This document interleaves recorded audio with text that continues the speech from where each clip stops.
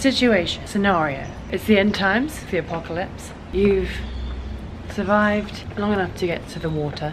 Maybe you're there fishing, perhaps just having a break. You need to get down under the water, you need to go salvage. But the guy that you're looking after, the bodyguardee, can't dive. What are you gonna do?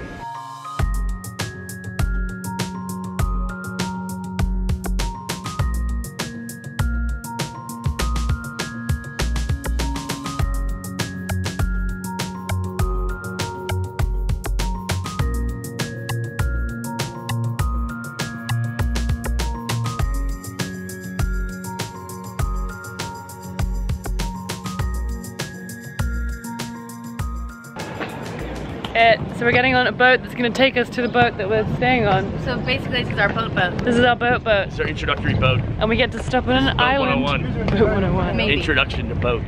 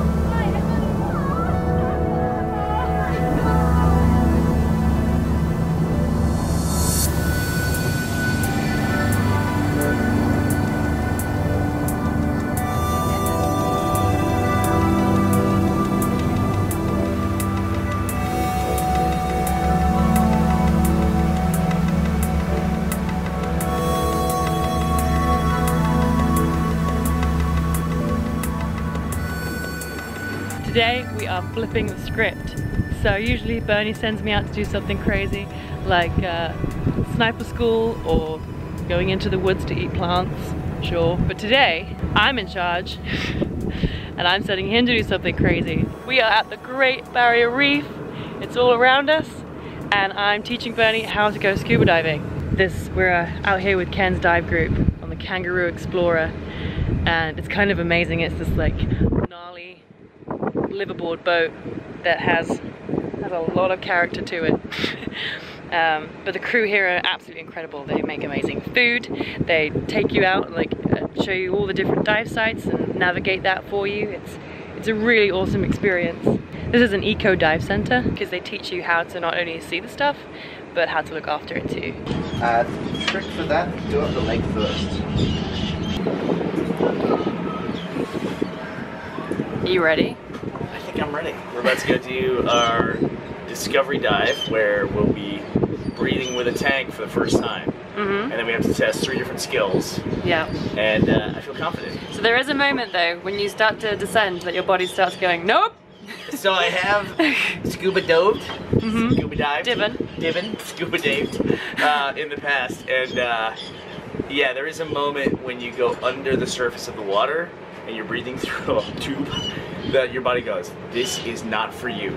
This is not your environment. You're in a terrible, terrible place and you're an idiot. And it tries to make you get out. And then you just have to kind of power through that. So yeah. We'll see. We'll see. We'll see.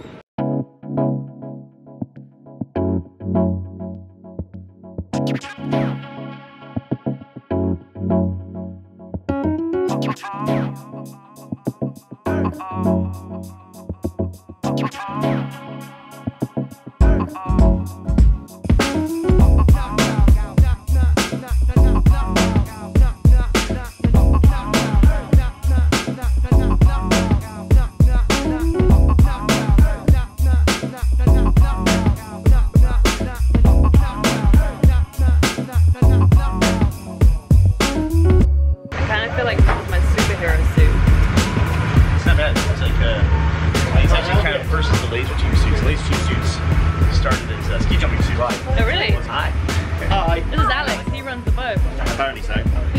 Somebody's got it. I just pretend. Yeah. One of the things I'm most concerned about is breathing on toes. Lower thin straw for and so we'll see. Yeah. I saw your face when we were having our dive briefing and they were like, it does provide some existence, so it's not as easy to breathe. And Right, it's like, that's exactly cool. what you want in a breathing hose. It's a slight bit of resistance. You gotta work for it, you know? Otherwise it's not worth it. I'm excited. Yeah. Yeah. Snorkels are really annoying, so not having snorkels would be great. I'm gonna see how you guys fare under the water. This is something that can like one up you on. Oh yeah, this is, Ellie is the one now has the master in the title.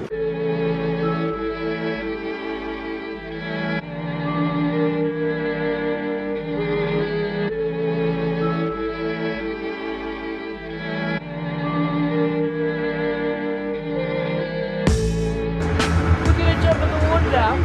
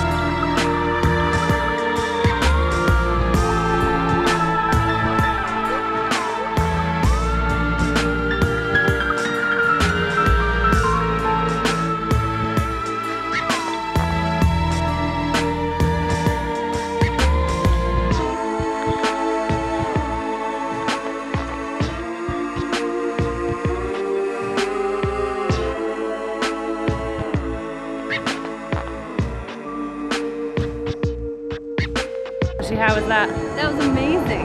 We're Can I just live underwater now? So we saw We saw a big turtle and lots of colorful fish. And I now know why a parrotfish is called a parrotfish, because it looks like it's got a beak. I feel like you can see it. It's so shallow here. You can see it really well now. Yeah.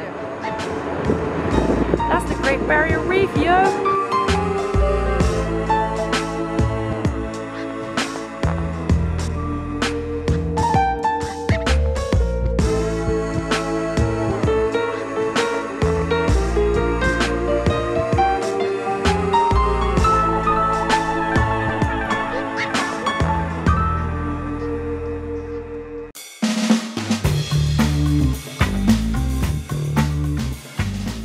Alright, so it is 6 a.m. 5:30 a.m. 5:30 a.m. and we are heading out for our last day. We're doing dives at 6 a.m. and we're doing dives at 8 a.m.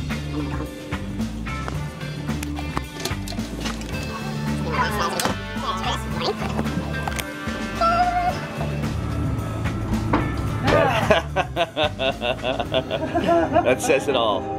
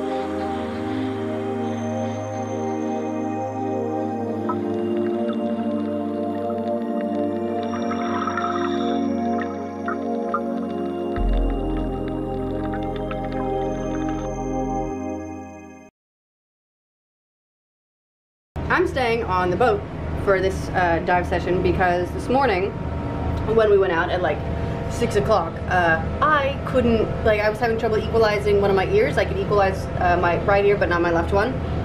And so I'm giving myself a little bit of a break before the final dive.